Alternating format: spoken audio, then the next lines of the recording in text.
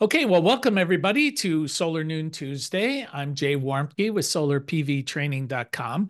And the format of this program, what we do typically is we'll go ahead and walk through the news of the week, or in this case, the last couple of weeks in the solar industry. Then I try and highlight upcoming webinars, conferences, things like that that are of interest to our group. And then we will go ahead and deep dive into an item topic for discussion. And this week's topic, we're going to be talking about some indications that the price of electricity from the utilities looks like it's going to be increasing pretty dramatically. So we'll jump on in, and just also part of the format, we do have quite a number of people on Zoom at the moment, and hopefully they'll be able to interject some comments and questions. And so that's the format. All right, so let's jump on into the news this week. It's been about 2 years since the Inflation Reduction Act was made into law, the IRA, and it's there's a recent report from a company called E2, which is an industry consulting firm, to talk about the effect that this legislation has had on the industry as well as on our society in general. The IRA, according to the report, has prompted about 334 major renewable energy projects, creating about 110,000 new jobs as part of that. E2 also suggests that for every dollar of public funding that has been spent from the IRA, it's generated about $3 in private investment. While there was a separate report from MIT, Massachusetts Institute of Technology, that indicated that the number that they found was closer to $5.50 of private investment for every $1 of public funds spent. Now, the largest recipients of this money from the IRA, as far as the states are concerned, Michigan, number one, and actually followed by Georgia, South Carolina, Texas, North Carolina, Ohio, and Tennessee.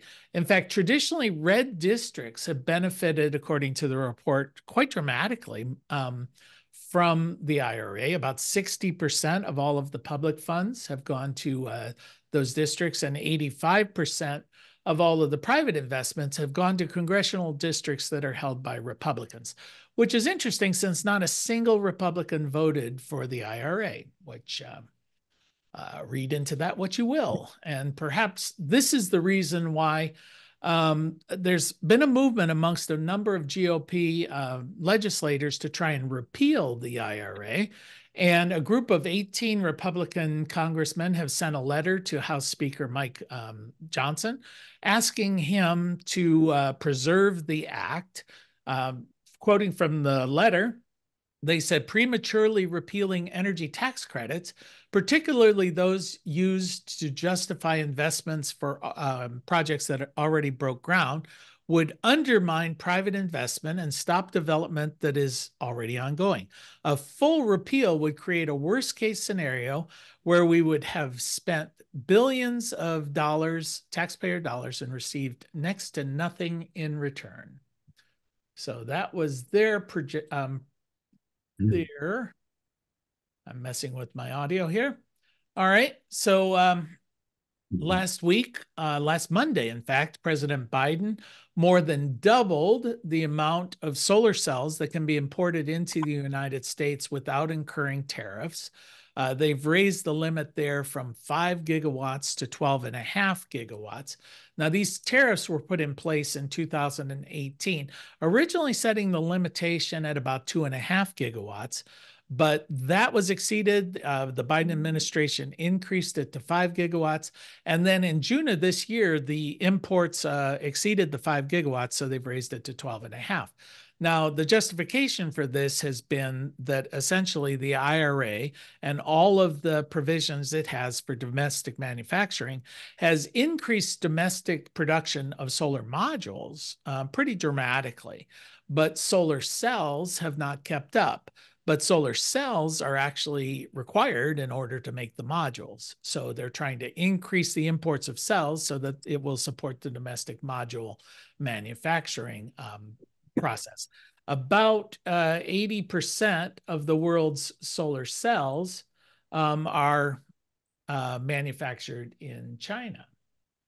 Of course, it seems like everything's manufactured in China. Roughly 78 gigawatts of U.S. manufacturing capacity have been announced to come online by 2027 as a result of the provisions in the IRA. That's a 7-fold increase over the capacity of manufacturing of solar modules prior to the IRA. However, Clean Energy Associates, which is a industry consulting group, projects that really only about 40 gigawatts of manufacturing capacity will actually come online. And that's about 7 gigawatts less than what will be needed for domestic installations. So I guess they're projecting only about half of those that have been announced will actually come to be. U.S. wind industry hit a record generation in the month of April of this year, actually alone surpassing coal as the second leading fuel for generating electricity, exceeded only by natural gas. Now, wind installed capacity has grown from 2.4 gigawatts in 2000 to over 150 gigawatts in April of 2024. Coal generation, on the other hand, during that same period of time has fallen from 315 gigawatts of capacity, of generating capacity, to about 177 gigawatts. And renewable energy, which included wind, solar, and hydro, surpassed coal as the second largest source of electricity in 2020. Now, this year, wind and solar without hydro is expected to exceed coal as the second largest generating source. And there's a lot of competition entering into the energy storage market. Now, this is one of the very fastest growing sectors within our industry, and it's about to become a bit more competitive. In 2022, there were 5 firms that controlled about 62% of all of the global manufacturing capacity of battery energy storage systems, referred to as BESS, B-E-S-S. In 2023, those companies' shares fell from 62% down to 47%. Of the top 10 vendors, 6 are Chinese firms, and China actually installed most of the battery systems of any nation globally in 2023. Tesla overtook industry leader Sungrow to take the #1 position with about a 15% market share.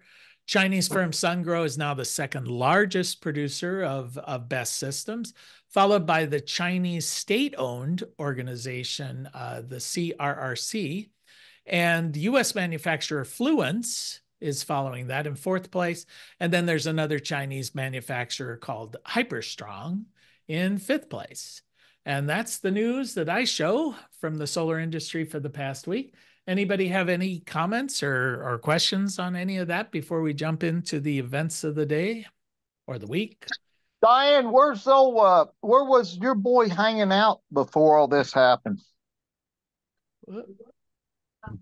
He must be talking to somebody else.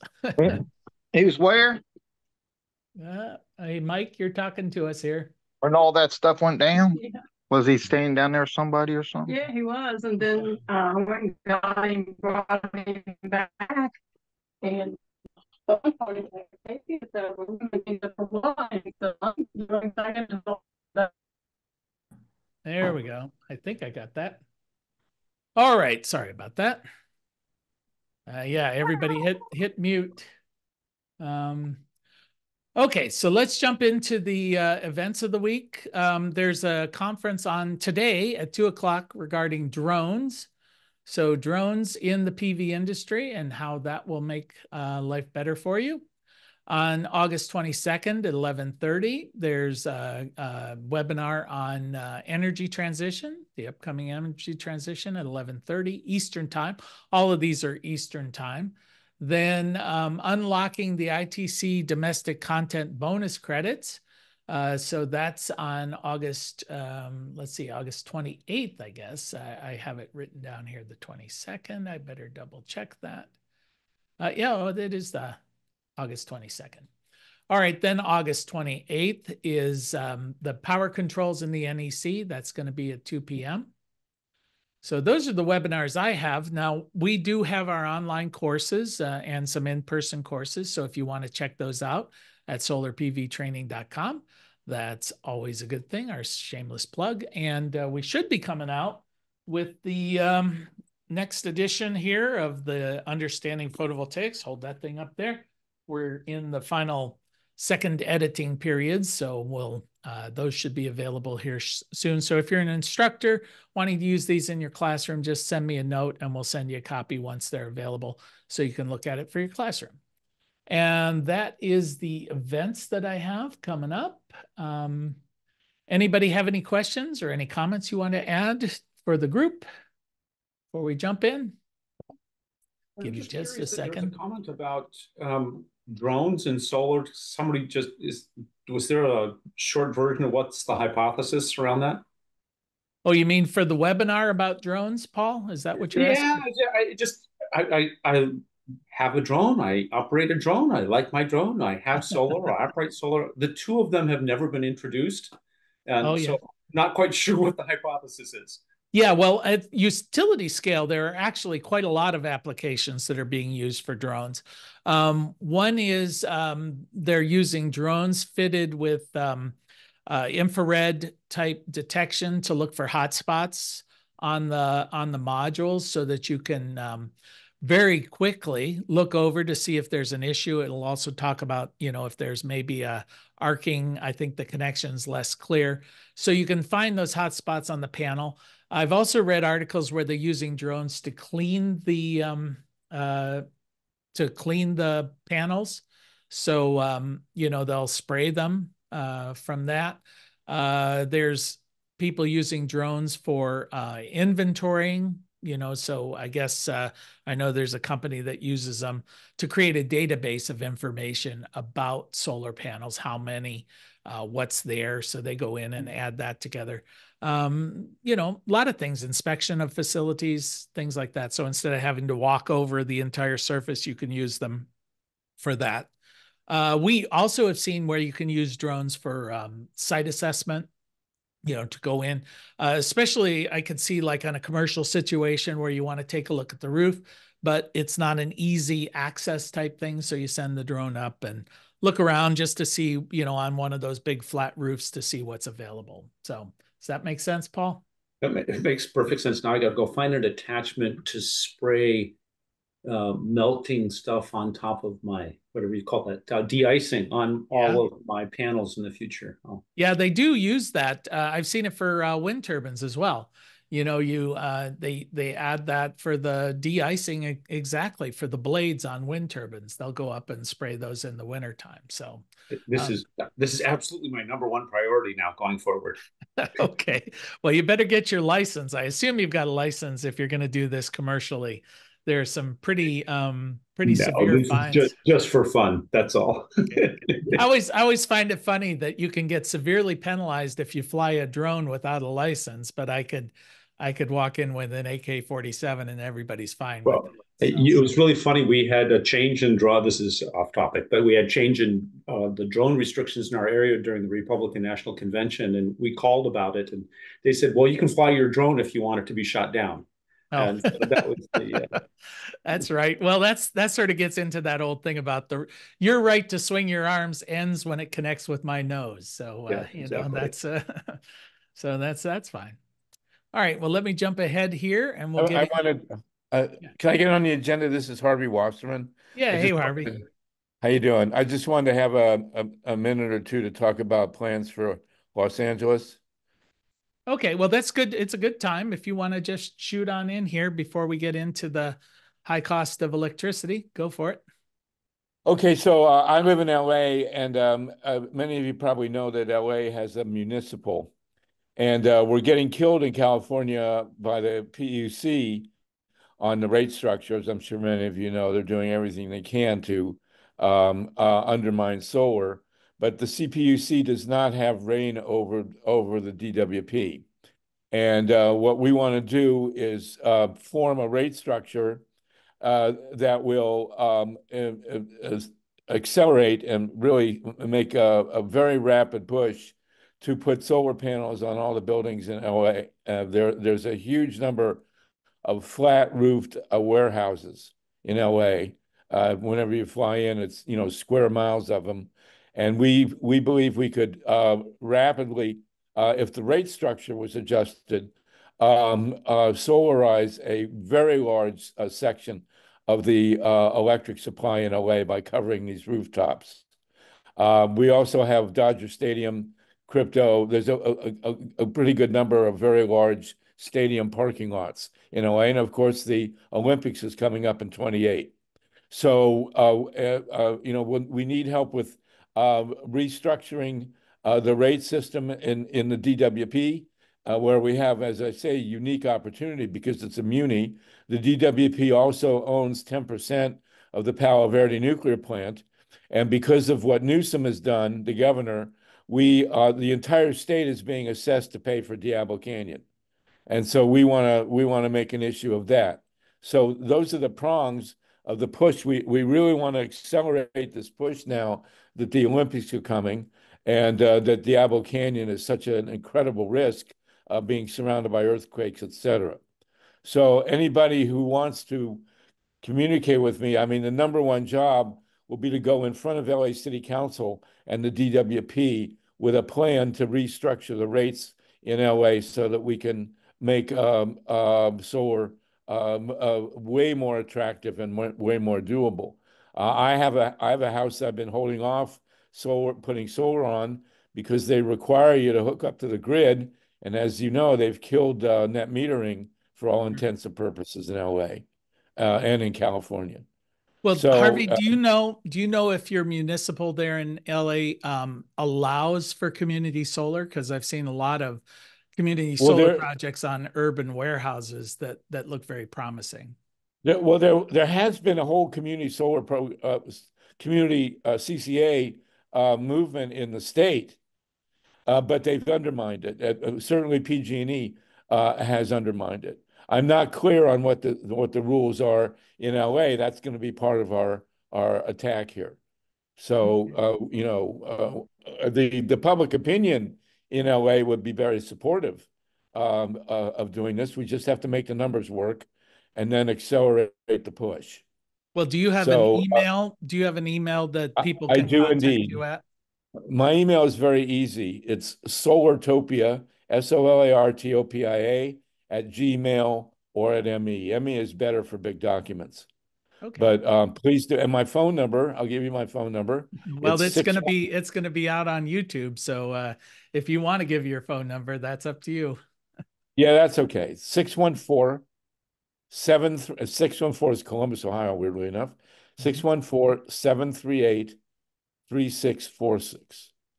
So we need people with expertise in rate structuring, and as you mentioned, in community solar opportunities.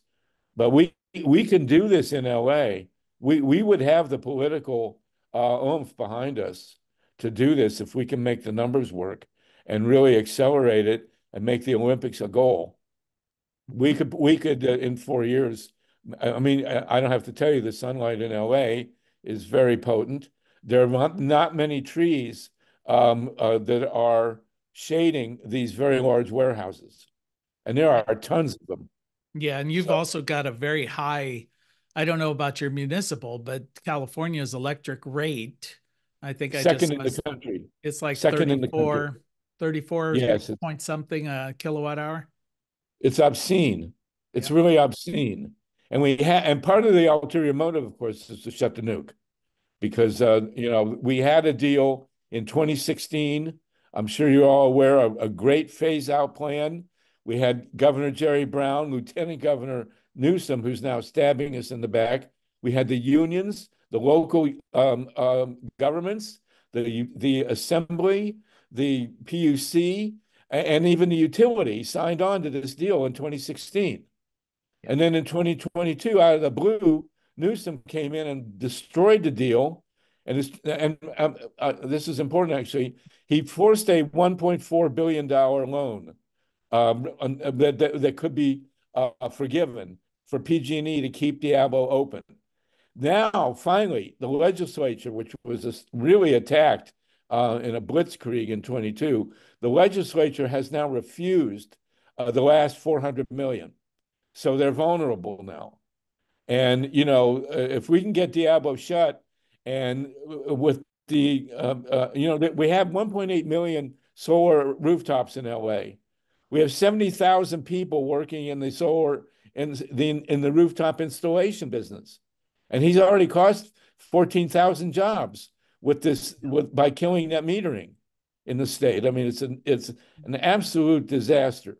Right. I think what you're pointing to is the what is net metering 3.0 out there in California, which basically reduced net metering by, I think it was 74%. So yeah, they killed it. I mean, it's absurd. Dramatic. Yeah. They have a tax. They have a tax on utility bills now that's completely disconnected with consumption.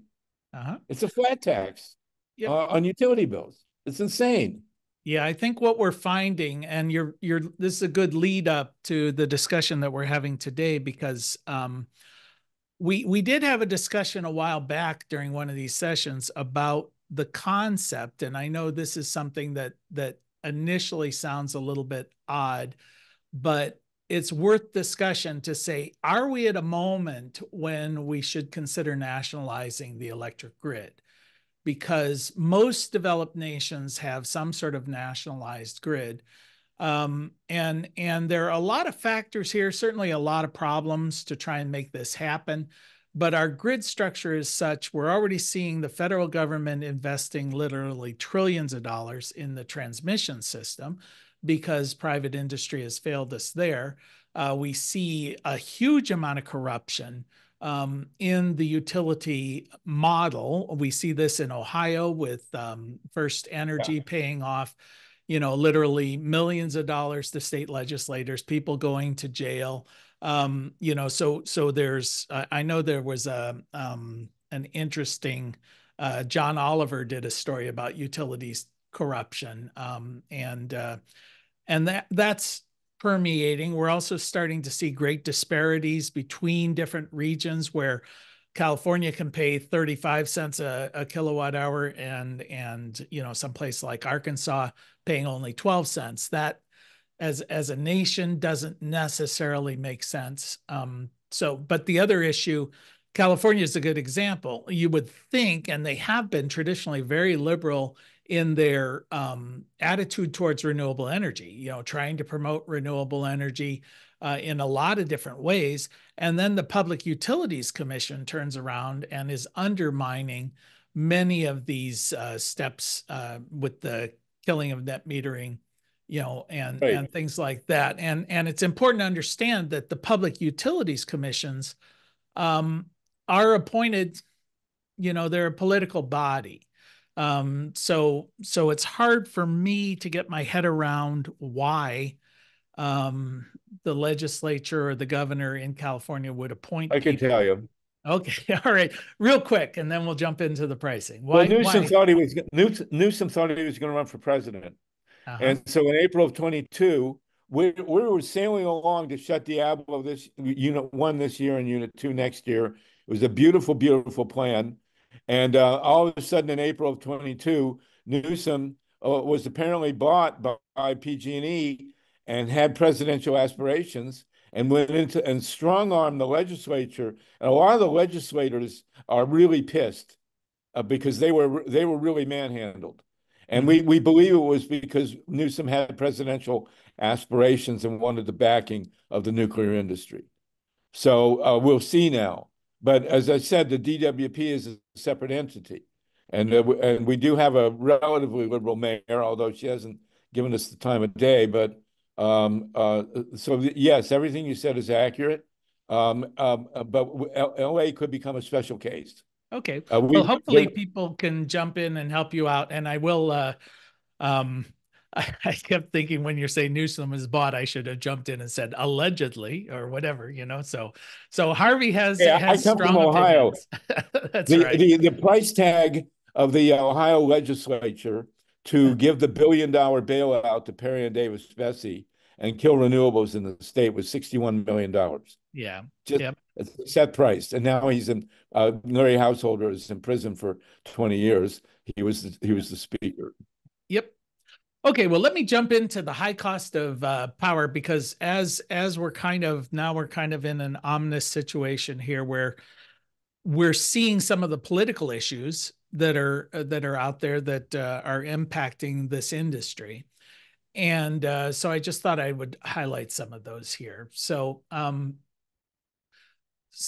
when we look at the prices of electricity, the average price of electricity here over the last since 2018 or 1918, so last 40 years or so, we've seen this average price rise.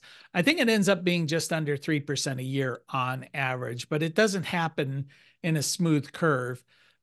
We get jumps periodically. We're currently in the middle of another jump, pretty dramatic jump. But if you look at how much it's increased year on year, we've seen some years where it's as much as 10% a year increasing. And I think we're moving into another period of time there. I know when we do solar assessments, they often suggest you put a 2% escalating clause in there. Some people put a 3% because that's what we've seen for the last few years. And as I'll allude to a little bit later on, this always has seemed a little bit strange to me, at least in recent years, because as renewable energy gets more and more prevalent, becomes a larger share of the fuel source for the grid, and renewable energy prices keep dropping as far as the cost of producing this energy, you would imagine that the cost of electricity would decline. That's what you would assume would happen if free market were involved in this. But as we see, this is a regulated market. It's a politically intertwined marketplace. So I think free market has almost nothing to do with what we see happening here at the macro scale, at the larger scale. So that's something to look at. So who sets these prices? Who sets the retail price of electricity? This is a regulated industry. So who's responsible for this? It is not a free market thing. So typically what happens is the public utilities commissions, state by state, are the ones who are setting these prices. And back in my days in the telecom industry, people always used to joke, you know, it's like, I want a 5% increase, so I'm going to ask for 10. The legislator will cut it to 5 and I get what I want. You know, it's a very cozy relationship there where the lobbyists for the industry go in, talk to the Public Utilities Commission, and negotiate what kind of price rises they're going to get. When you look at how the public utility commissions are actually selected, the people who sit on these commissions, they're for the most part appointed by the governor. It could be appointed by the General Assembly or the legislature in the state. Virginia, South Carolina do that. And then a few of the states have actual elections of the public utility commissioners. You see all of those in green, but most of them are appointed positions. And therefore, clearly, if a politician is going to appoint this person, it is a political position.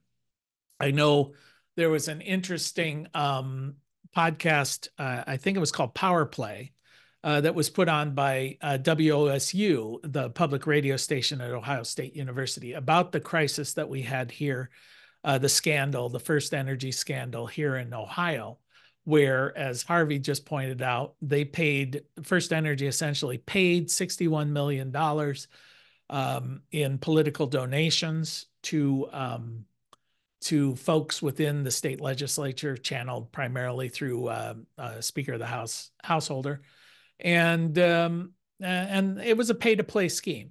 they got what amounted to, I believe the estimates were around $2 billion worth of benefits out of it for their $61 million. Number of people went to jail over that. But then subsequent to that, the governor appointed a lobbyist for First Energy to be the head of the Public Utilities Commission.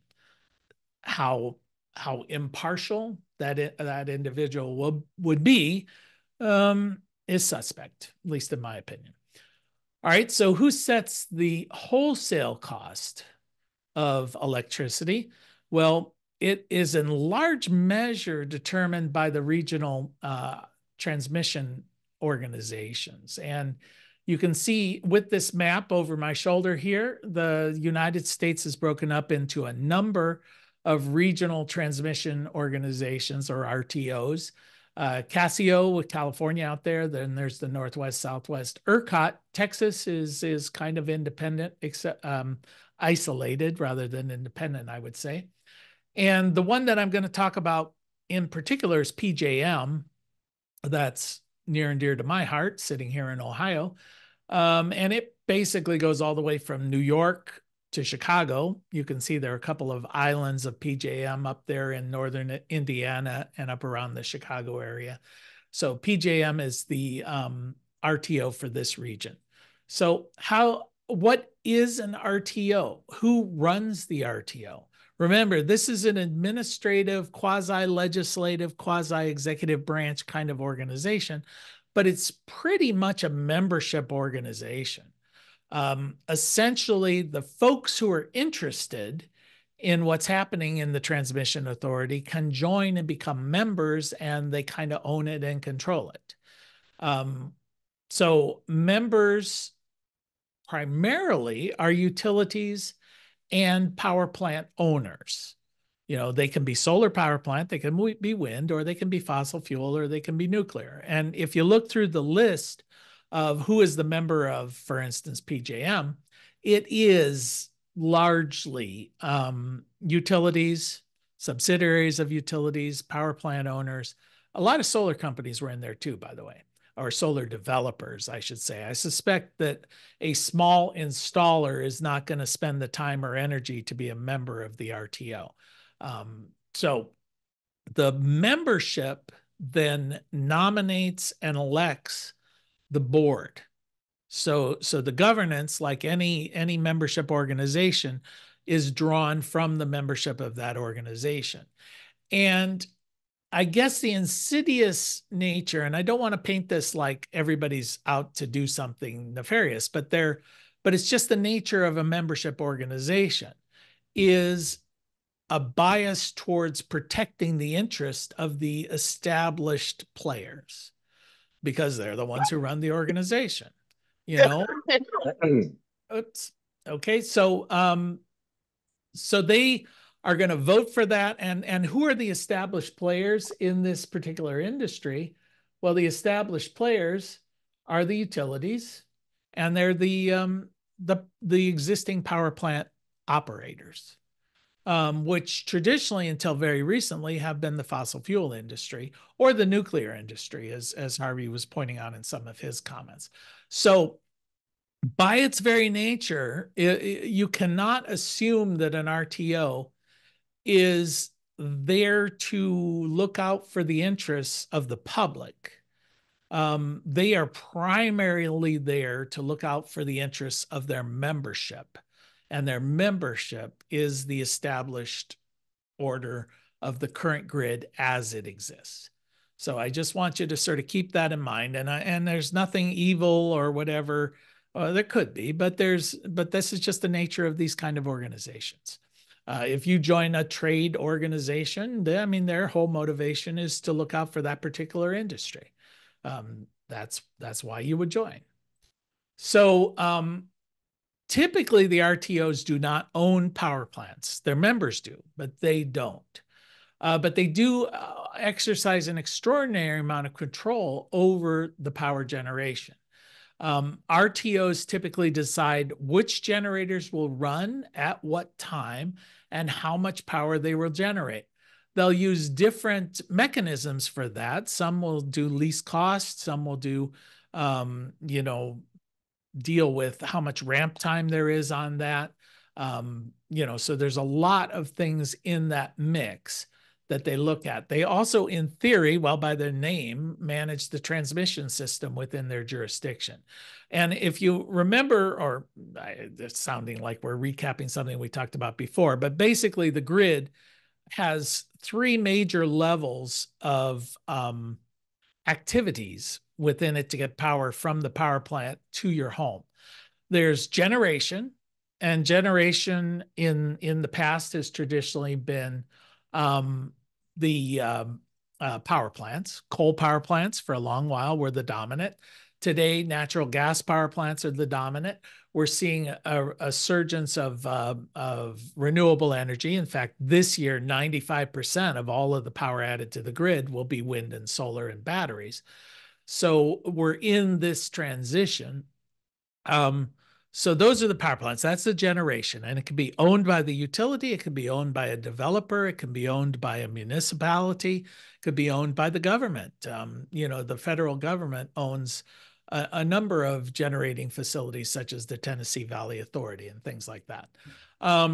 Okay, so those are the generation. Then you take the power from those generating plants and transmit it to the substations, those caged looking high-tech little power units that people break into and try and steal the copper and get electrocuted, right? They're in your neighborhood, they're at the edge of your town. The high speed, the transmission portion are very high voltage systems that take power over long distances.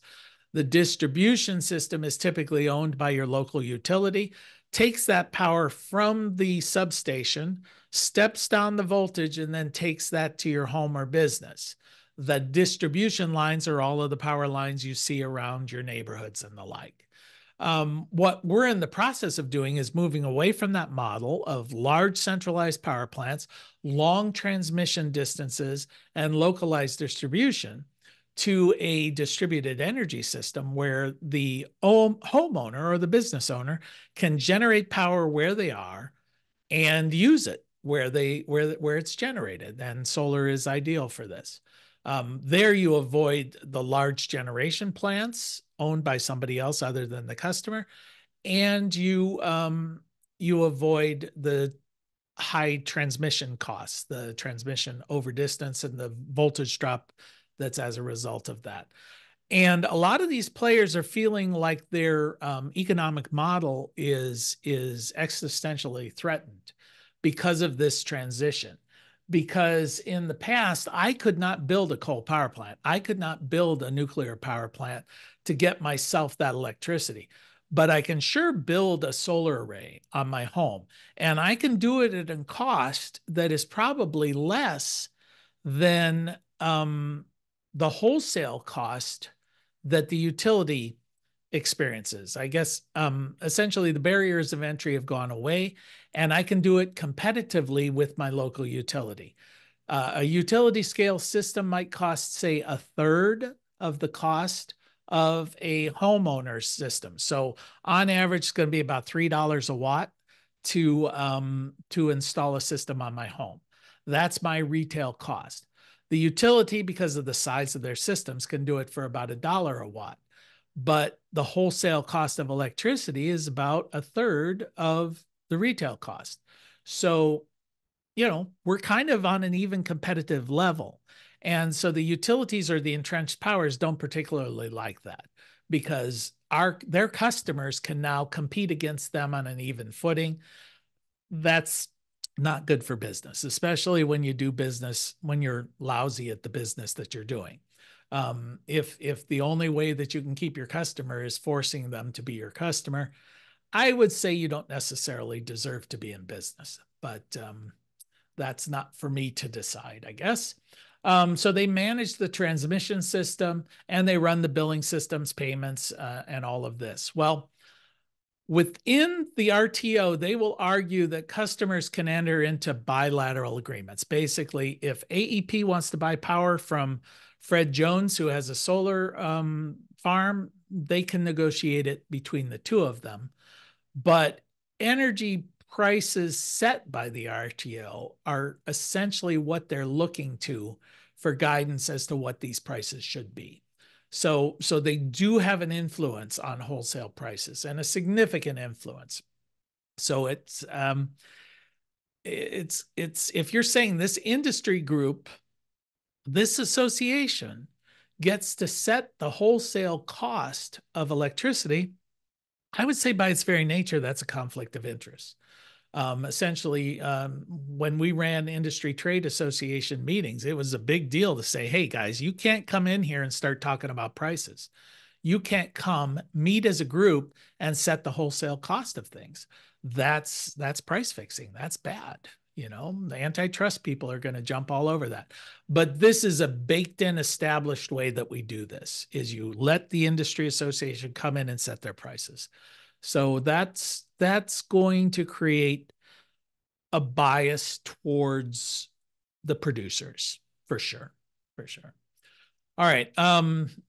Since I've given a lot of opinions here, I'll also throw it open. If anybody jumps in or wants to jump in as I'm going through this, feel free, because I would love you to disagree or pat me on the back for being so insightful. So, all right. Utilities operating within the RTO have another thing that they have to deal with, which is to meet capacity requirements. So essentially what they're looking at is, because they can't store electricity on the grid. So you can't just say, I'm going to have our strategic gold reserve or a strategic oil reserve, and we're going to set aside this stuff in case there's an emergency.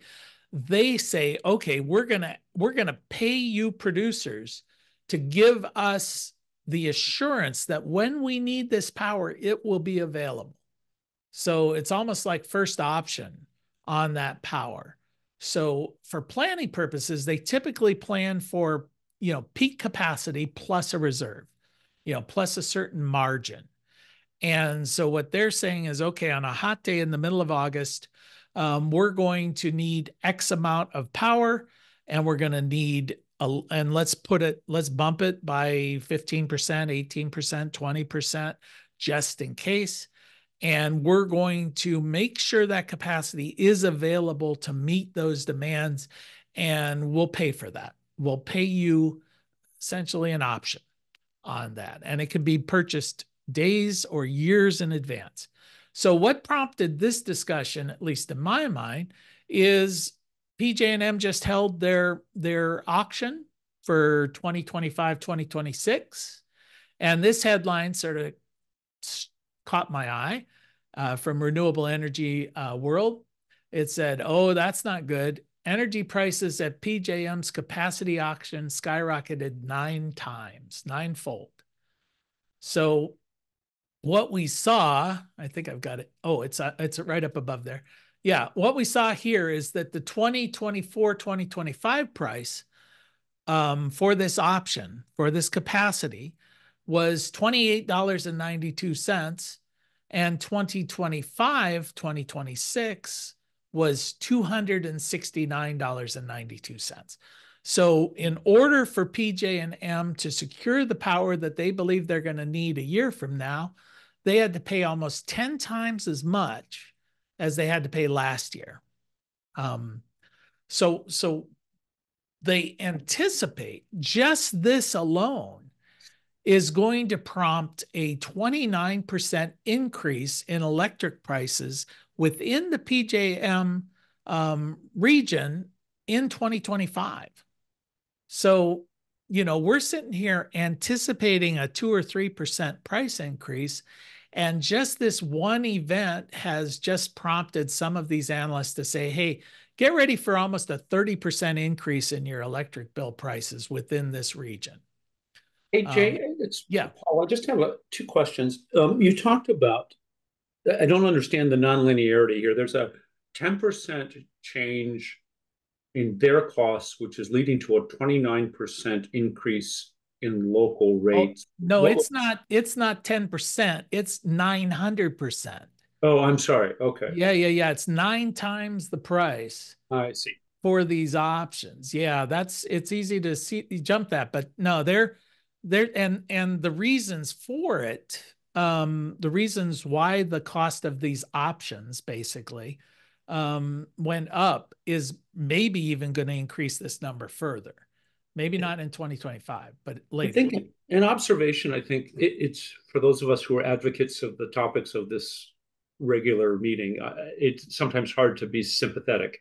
But just to be sympathetic for a moment as the experiment here, unlike every other provider of goods and services that I know of, the electric company, so to speak, and the water company, both of those organizations have a consumer demand for infinite capacity with zero lead time. And I spent most of my career in medical devices. If my customer said, I want an infinite number of ultrasound machines, and I want them available on my doorstep with no capacity, I would just laugh at them and tell them how expensive that would be. Yep. I wonder, the buying of these options is a way of having inventory available just in case. Yeah, that's kind of the whole purpose of it, is to say, you know what, we know that there's going to be this, so we need to have this capacity available, and we're going to pay for it. We're going to pay for you to have these plants standing by, ready to go, if we need them. And it's not totally nuts, is my point. You could argue about whether the coefficient in the equation is the right coefficient, but to say that I need to plan for more capacity is actually something we'd be laughing at them about if they weren't doing it. Right. Well, and I'm not arguing that there's a problem with the process here, that having that capacity. I'm just saying that it's an indicator that the cost is going to be 10 times what it was last year, which indicates there's a problem with the supply-demand mix. And part of the problem here, remember, their whole goal is to support entrenched interests. So I just found it interesting. This was the mix of the options they're buying, essentially. Gas being half of it, nuclear and coal. You get down to wind and solar, they're just not giving them, they have not been overly supportive, at least within PJM. So I know what it would mean to buy an option for coal or natural gas. What would it mean to buy an option for solar? I mean, I can buy coal and I can have a whole bunch of coal on a rail yard on a siding, or have a contract to have it delivered. What is the equivalent of that in the solar space? Yeah, I think what it is it has nothing to do with how big a pile of coal you have. It's your generating capacity. Like if you've got a 1 megawatt plant or whatever. And my assumption, although it wasn't clear in the reading, but this was what I was assuming, it's not precluding you from selling it to somebody else. It's just that when PJM calls and said, I want that power, they get it. Yeah. Now, the person you were selling it to doesn't get it. So that causes a problem right there, I would think, because it's not like these things live in isolation. Yeah. So it, and maybe some of these power plants sit idle until you have the most peak load requirement. And that's expensive, to have capacity that's not being used for most of the time. Sure. Yeah. Yep. So what's causing this? In fact, I was talking to a utility, just one of the lineman guys, and he was very concerned about this a couple of years ago. He says, they're shutting down all these coal power plants, and I'm not seeing anything being built to replace them. That's problematic. And those chickens are coming home to roost. We're seeing a dramatic increase, and I've got these in a little more depth here. There's a lack of transmission lines. And that tends to mean that there's a lack of flexibility in moving available power from one region to another. So that causes problems. So this is, again, that disruption between supply and demand. Long waits for approval. This has been a huge, huge issue, especially here in PJM. Increased load demand. We'll touch on some of that. And then new rules from FERC, the Federal Energy Regulatory Commission, is exacerbating the problem as far as the utility is concerned. So what is the plant retirement? Well, we just see that the coal power plants, of course, are being shut down. They're just being shut down. That industry is no longer economically viable. The plants are old. They were built in the 50s and 60s. They're past their sell-by date. And they cost 3 times as much to operate as a brand new solar array. So when you're looking at how do I cut costs, from a from a management standpoint, first thing you're going to do is shut down your old coal power plants. So they're showing that this will just simply continue. That would be fine if we were replacing them with something else at the same rate or a faster rate than what they're being shut down at. But as you'll see, that's not happening. So, so that's problematic. And these things are going to be shut down regardless. So that's going to have an impact, at least in the short term. And the short term might be the next decade or so, as far as plants and as far as prices of this. But we've seen half of all the capacity just in, a 10, 15-year period disappearing. Then we get into lack of transmission lines. And this is where the Infrastructure Act put in quite a lot of money to deal with this long speed transmission.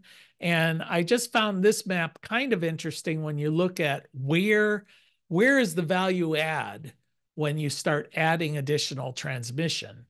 And the higher the number for those connection points, the more value there is in expanding that. So we see quite a lot there in the Northeast.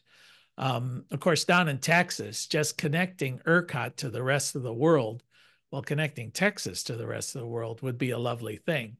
So there's a lot of value there as well. And somebody needs to pay for it. Well, who's going to pay for it? I mean, the power, that would almost like saying, are you going to make Ford pay for the highways? It's to their advantage because their cars are going to go out on the highways, but they don't, it's impractical. So who's going to pay for it? Well, the federal government ends up paying for a large amount of it.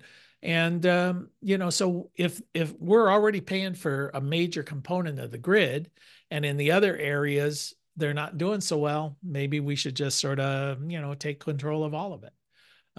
Spoken like a true liberal lefty socialist commie, right? Okay, so interconnection times, really long. In ERCOT, it's an average of 3.5 years now. So if I wanted to replace one of those coal power plants with a big solar array, I would have to apply to ERCOT, or not to ERCOT, but to PJM. And it's gonna be 3.5 years before they give me an answer. And they're also changing the rules during that period of time. And many of these things become unaffordable during that period of time. So you can see just how much that wait list has grown over the past few years. And the majority of that is renewable energy. In 2022, I didn't have 2023 available, but just that little sliver of gray in the middle there is gas, gas and I guess a little bit of coal. Not really. It's all wind, solar, and batteries, basically. And these things are being delayed, and they're being delayed pretty dramatically. So we have a combination of power plants being closed. New power plants are coming online, but not fast enough. And those people who want to bring these power plants online are seeing increasingly long waits in order to get that paperwork approved. And then we're seeing increased load demand. And this increased load demand is for a lot of reasons. The load demand on the grid has been pretty stable for the last 2 decades. Increase in demand's been offset with energy efficiencies. But all of a sudden, we're seeing sort of the perfect storm coming in here with the transition to electric vehicles, which takes transportation and puts it into the electric world.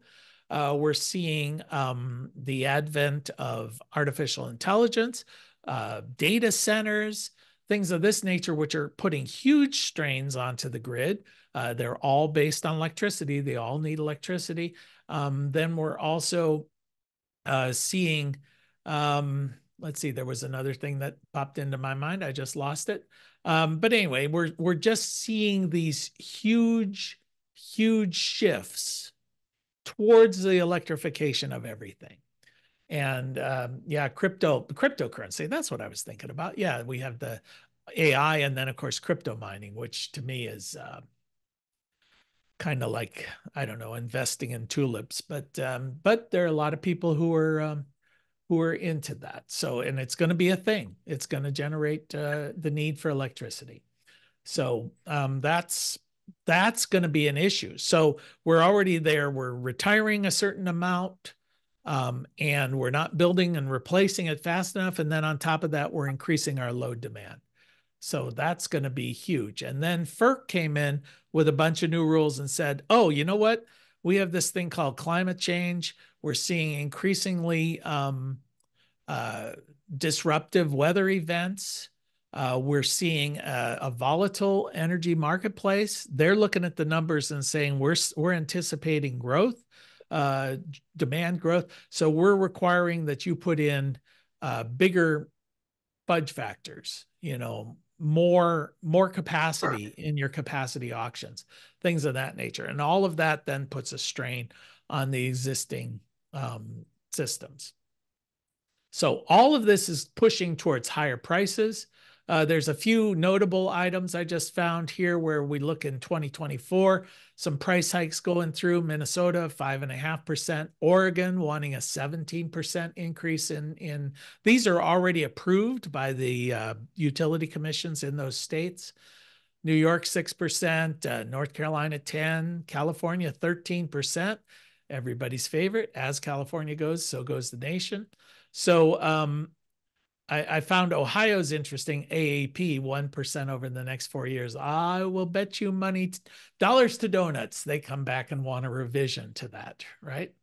So then if we just looked at the historical process, we could be expecting, a 3% increase per year kind of thing on this. So that's pushing prices up just following that kind of inflation. So it's significant price pressure. California, as we mentioned earlier, is almost 34.5 cents. Hawaii is even higher, which you would expect as an island nation. U.S. average, I put Ohio in there because Ohio loves to be average. But if we're looking at a 29% increase in power prices in 2025, we're looking at 21.5 cents a kilowatt hour here nationally on average within a year or so. So, that's going to be dramatic. People are going to have some serious sticker shock. Now, I think as Pete had mentioned in the earlier comments, every time the price goes up, my return on investment on my solar array goes up. I get a better deal. So assuming there's no legislation to prohibit it, which I wouldn't put outside the realm of possibility in some jurisdictions, there's going to be every price increase makes solar a better and better deal. So there's going to be tremendous pressure on our industry, on the solar industry, to get out there and install. We've seen most of the growth in recent years in utility scale solar. I think we're going to see a dramatic increase in residential systems. So we're running up against it, but does anybody have any comment after my semi-literal rant here about the pressure on prices? Give you just a second. Okay, I must have covered everything perfectly. Oh, and I guess the last thing I just sort of wanted to put out there is prices should be falling. So there's something wrong with this system. When we see the levelized cost of producing electricity is falling. It's falling for natural gas. It's holding steady for coal, but it's been falling dramatically for wind and solar. So there's something wrong. Oop, that's from a previous one. So there's something wrong when we have a system that sees the cost of production falling, but the cost of the retail supply rising dramatically.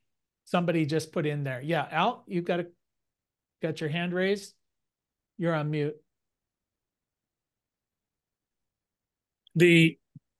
I can just see the legislature and other people in Ohio and probably other states looking at this big jump in electricity prices and blaming solar. Oh yeah, for sure. I mean, it's hard to understand how you can blame solar, but I'll bet they'll find a way. And I'm very concerned that may drive changes in net metering and other things. Yeah, I think that's a fairly safe prediction. We saw that with the winter ice storms in Texas, where they blamed wind turbines, you know, where when in fact it was the icing up of natural gas that was the main response. And so that's for sure. And we also see that they're blaming the closing of the coal power plants on all of these, you know, EPA regulations, which have almost nothing to do with it, really. It's just that it's not economical to run them any longer. So, yep. Well, never let a good crisis go to waste. Somebody's going to use this to their political advantage for sure. So, yeah, Harvey, I see your hand raised there. Yeah, what about the domestic production of solar panels? Yeah. What's happening with that? Well, the domestic production has been incentivized by the IRA with the 10% you know, tax credit. The problem has been the Chinese have ramped up production even more dramatically, and they subsidize that. So if you can buy a Chinese panel for 30% or 40% less than an American panel, then 10% doesn't do you a whole lot of incentive. So then the Biden administration has just raised the tariffs on imported from those countries to 50%. So they're trying to attack it with a combination of tariffs and incentives to try and spur the domestic. And we have seen a jump in domestic manufacturing announcements. I tend to fall in line with, if the Chinese want to subsidize cheap panels, why don't we let them? And why don't we leapfrog ahead into the world of perovskite and other technologies that have a lower barrier to entry in the production, and let Chinese dominate the silicon manufacturing of panels, and we're going to dominate the next generation. We're going to let them do copper wire, and we're going to be wireless. You know, it's like that feels. Plus, most of the companies they're incentivizing to locate their plants here in the US are Chinese manufacturers anyway. You know, they're just putting their plants here in the US. So, yeah, I mean, in theory, it's working, but I just hate trying to tax. It raises the price for everybody when you start putting these tariffs in place. So, Well, that's my. if we want to, I'm schizophrenic on it. if we want to start arguing as part of our Solarize LA by 2028, if we want to argue for production of solar panels in LA, what are we up against? Yeah, you're up against the fact that, you know, just like China is cheaper than the US, Georgia is cheaper than California. So you're going, the panel manufacturers will not locate in California. They will locate in low cost states, and they already are. You know, the red states, southeastern Texas, huge for solar manufacturing now, Georgia, South Carolina. So I wouldn't, what you can argue for is localized installation, procurement, distribution. So there's a lot of jobs there in the installation. It's not something you can outsource. It's got to happen there locally. But I wouldn't try and make the argument that LA is going to be the hotbed of manufacturing of solar panels. I just don't see that happening. Yeah. Chet? You're on mute too. You coming in? Go ahead. Can you get that? There you go. So my question is, I was listening to some builder and an electrician talk about the installation of batteries. They were saying that people are, and I don't know who people are, whether this is a solar installer or somebody else, but somebody was saying that the installation of a battery helps clean up the power that comes into the system, into the home.